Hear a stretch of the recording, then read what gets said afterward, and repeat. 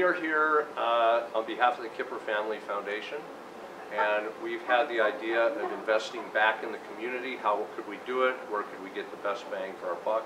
We're going to invest in a 4th grade class and subsidize them and have some money for them when they graduate high school to either go to Pima, trade school, or U of A. We're working with this 4th grade class. One of the main reasons is the incredible teachers, the principal here, the administrators here who really are invested in these students already.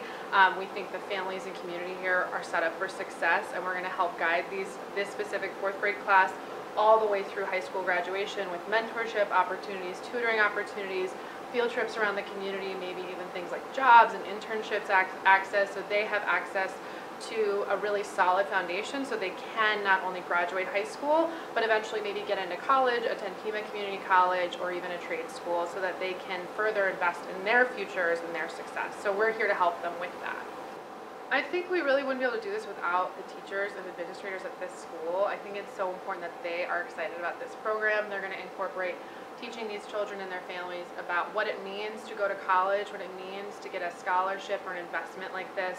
And so we really just wouldn't be able to do it without their support as well. And so we're just really excited to kick this off and see how it goes.